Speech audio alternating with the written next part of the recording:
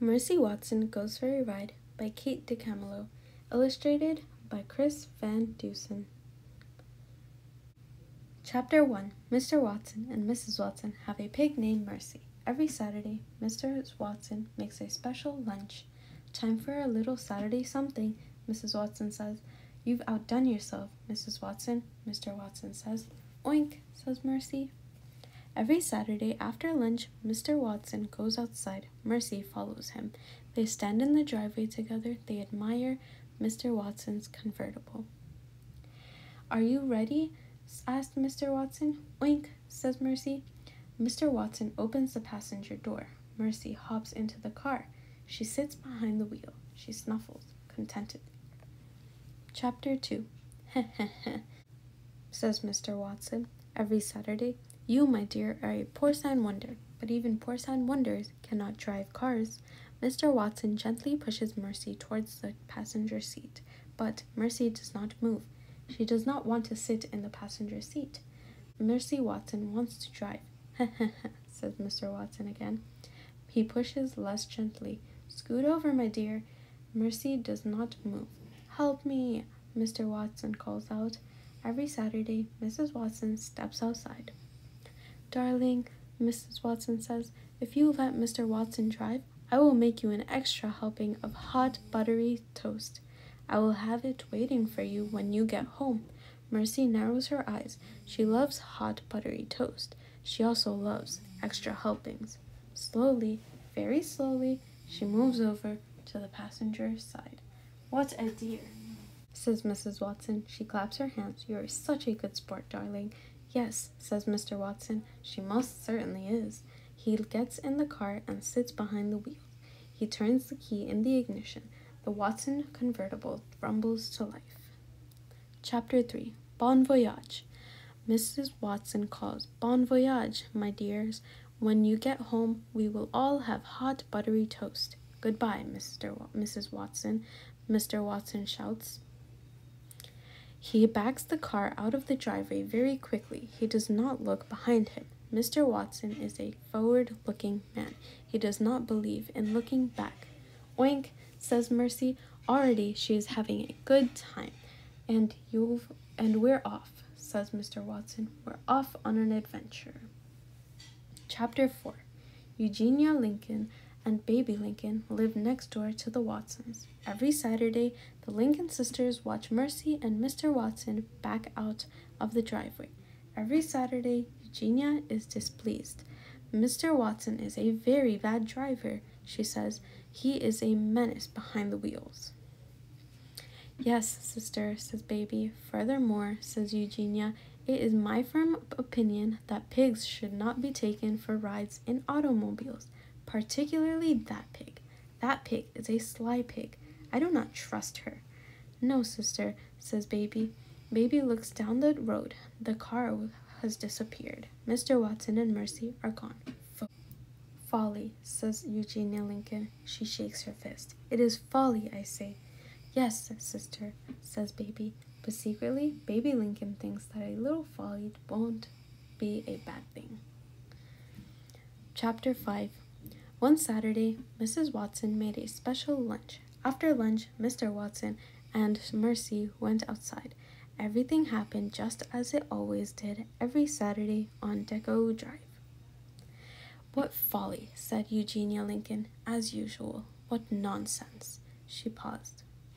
Eugenia waited for Baby to say, yes, sister, but Baby said nothing. Baby said nothing because Baby was not there. Chapter 6. Officer Tomalolo sat in his police cruiser. A pink convertible sped past him. Was that a pig? Officer Tomalolo asked himself. Yes, it was, he answered himself. That most certainly was a pig. Is it illegal to take a pig for a ride? Officer Tomalolo asked himself. I don't believe it is, he answered himself.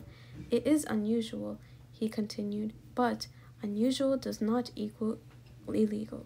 However, it is legal to speed, and that vehicle was definitely speeding. Officer Tomalolo turned on his flashing lights. He pulled out onto the highway. He followed the car with the pig in it. Chapter 7. In the car with the pig in it, The pig was having a very good time. The wind was tickling her ears. The sun was warm on her snout. Even though she was not the one behind the wheels, Mercy was happy. Mr. Watson was happy too. "There's nothing like a fast drive to clear the mind," he shouted. "Isn't that right, my dear?" "Oink," said Mercy.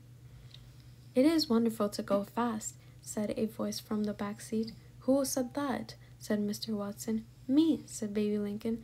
Mr. Watson looked over his shoulder. "Hello, Mr. Watson," said Baby. "Oink," said Mercy. "Hello, Mercy," said Baby. "What are you doing?" shouted Mr. Watson. "I am having a little adventure," said Baby. "I am indulging in some folly." "Folly?" said Mr. Watson. Mercy narrowed her eyes. Mr. Watson was looking over his shoulder at Baby. He was not looking at the road. Mercy saw her chance. She gathered her strength. She leaped. "Off! Help!" Mr. Watson said. "Help me!" "Whee!" said Baby Lincoln. "That's folly. What fun! What adventure! Please," said Mr. Watson, "get off me." He pushed at Mercy with both hands, but Mercy did not move. She put her front hoofs on the steering wheel. She was in the driver's seat, and she intended to stay there. Chapter 8. Back on Deco Drive, Eugenia Lincoln was looking for Baby. She looked in Baby's bed. Baby was not there. She looked on the back step. Baby was not there either. "Baby!" shouted Eugenia. "Reveal yourself at once!" But Baby did not reveal herself. "Where could she be?" said Eugenia. "And why do I think this has something to do with that pig?" Eugenia marched next doors. She rang the Watsons' bell. "Mrs. Watson," said Eugenia, "Baby is missing." "Goodness," said Mrs. Watson. "And I believe that your pig is responsible," said Eugenia. "Mercy?" said Mrs. Watson. "Yes," said Eugenia, "exactly. But Mercy is not here," said Mrs. Watson. "She is on her Saturday ride with Mr. Watson." Eugenia turned and looked down the road. "Folly," she said. "Heavens," said Mrs. Watson. "You don't think—" "I do think," said Eugenia. "That is my point exactly. I do think. And apparently I am the only one around here who does." Chapter 9. Officer Tomalolo had to go very fast to catch up with the convertible. The officer had to speed. "Is that vehicle swerving?" Officer Tomalolo asked himself. "It is," he answered himself. "It is most definitely swerving." "Is the driver of that vehicle breaking the law?" Officer Tomalolo asked. "Without a doubt," he answered. "The law is being broken. It is time to take action." Officer Tomalolo pulled up alongside the car. He shouted into his bullhorn, "Pull over!" The driver turned. The driver looked at him. The driver oinked. "Is that pig behind the wheel?" Officer Tomalolo asked himself. "Yes," he answered himself. "Yes, that pig is most definitely behind the wheel." Again, Officer Tomalolo shouted into his bullhorn, "Pull over! Pigs cannot drive cars! Pull over! Immediately!" "He's absolutely correct," said Mr. Watson. "Pigs cannot drive cars, and I would like to pull over, but I can no longer feel my legs. Therefore, I cannot step on the brake pedal. Therefore, I cannot stop this car." "Oh dear," said Baby. "I think we are in trouble." Chapter 10. Back on Deco Drive, Mrs. Watson invited Eugenia inside. "There's no point in worrying alone," Mrs. Watson said. "Come in and help me fix a snack for my darlings." Mrs. Watson brought Eugenia into the kitchen. "Will you help me butter some toast?" asked Mrs. Watson. "Toast?" grumbled Eugenia. "Who cares about toast?" "Don't worry," said Mrs. Watson. She patted Eugenia on the back. "If Baby is with Mr. Watson, then she is just fine. Mr. Watson is an excellent driver. He is a menace," said Eugenia. "Pardon?" said Mrs. Watson. "Nothing," said Eugenia. She picked up a piece of toast. She applied the thinnest amount of butter. "Oh, heavens," said Mrs. Watson. "You have to put on more than that." Mercy likes a great deal of butter on her toast. "Who cares how pigs like their toast?" Eugenia said. There," said Mrs. Watson. "I know that you are worried, but everything will work out. Baby will come home. In the meantime, why don't we just concentrate on our buttering?"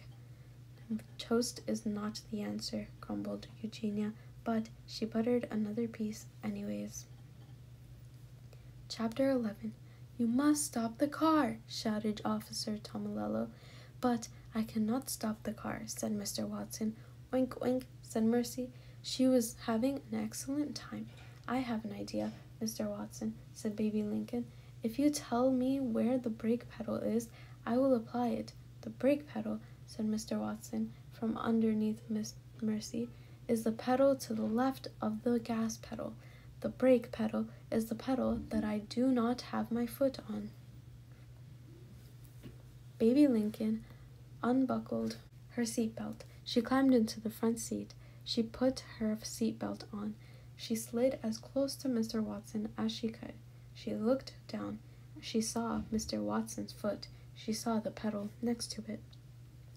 I have located the brake pedal, Mr. Watson, Baby announced. Excellent, said Mr. Watson. Now apply it. Baby stretched across Mr. Watson. I am applying the brake pedal, Mr. Watson, Baby shouted. Hold on, everyone.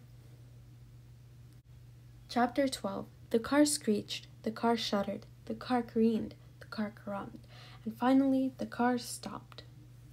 Mercy was very surprised. Suddenly, she was not driving the car. Suddenly, she was not even in the car. Suddenly, Mercy was airborne. Mr. Watson was wearing his seatbelt. He did not fly out of the car. Baby Lincoln was wearing her seatbelt. She did not fly out of the car. Officer Tomilello was safe in his police cruiser. He did not fly out of his car. Only Mercy flew. Oh dear, said Baby. It's an emergency, shouted Mr. Watson. Alert the fire department. Was the pig wearing a seatbelt? Officer Tomilello asked. No, he answered himself. That pig most certainly was not. Have laws been broken here? Asked Officer Tomilello. Most certainly. Most definitely, laws have been broken here. Mr. Watson and Baby Lincoln and Officer Tomilello watched Mercy fly. They watched her land. Oof! Mr. Watson got out of the car. He ran to Mercy. He wrapped his arms around her and held her tight. My darling, my dear, he said, please tell me you are all right. Oink, said Mercy. She snuffled Mr. Watson's neck. Hooray, said Baby. She is fine. Oh, thank you, said Mr. Watson. Thank you, thank you, thank you. He bent his head and covered the tips of Mercy's ears and with kisses. You are a miracle, a prodigy, a dear, Mr. Watson said. You are a porcine wonder, but even porcine wonders cannot drive. In fact, porcine wonders should never be allowed to drive, ever. Mercy sighed. She was glad the ride was over. She felt a tiny bit dizzy and a little bit dazed. She wanted very much to go home. Chapter 13. Eugenia Lincoln and Mrs. Watson stood together on the Watsons' front porch. They watched a police car pull into the driveway. Mr. Watson and Mercy and Baby Lincoln were all in the back seat. As I suspected, said Eugenia, trouble, foully, and that pig is right in the middle of it. Oh, said Mrs. Watson, my darlings, my dears. She ran out to the police car. I am so glad that you are home. The toast was starting to get cold. Mr. Watson and Baby Lincoln got out of the car. We have had something of an adventure, Mrs. Watson, Mr. Watson said. Yes, said Baby, we have had an adventure, sister. Foully, replied Eugenia Lincoln. Yes, agreed Baby Lincoln happily. Foully. Laws have been broken, said Officer Tomilello. Pig, shouted Eugenia. Excuse me, said Officer Tomilello. It's all that pig's fault, said Eugenia. She pointed at Mercy. Mercy climbed out of the car. She pointed her nose up in the air. She sniffed. Could it be? Yes, it was. Toast. Toast was a great deal of butter on it. What could be better? Chapter 14. Laws have been broken, said Officer Tomilello. Tickets must be written. Officer, do you like toast? Mrs. Watson asked. Toast? Said Officer Tomilello. Do I like toast? Why, yes, I do. I do like toast. Why don't you come inside and have some? Asked Mrs. Watson. Why don't I come inside and have some toast? asked Officer Tomalolo. Said Officer Tomalolo. I can't think of a reason not to. Lovely, said Mrs. Watson. She clapped her hands together. Right this way. What nonsense, grumbled Eugenia Lincoln. Toast is not the answer. No, sister, said baby Lincoln, but it does smell heavenly. She took hold of Eugenia's hands. Well, said Eugenia, it has been expertly buttered. And so, that Saturday, Officer Tomalolo and Eugenia Lincoln and baby Lincoln and Mr. and Mrs. Watson and Mercy Watson all sat around the table together and ate hot, buttered toast. Did Mercy Watson have extra helpings? She did, and so did Officer Tomalolo.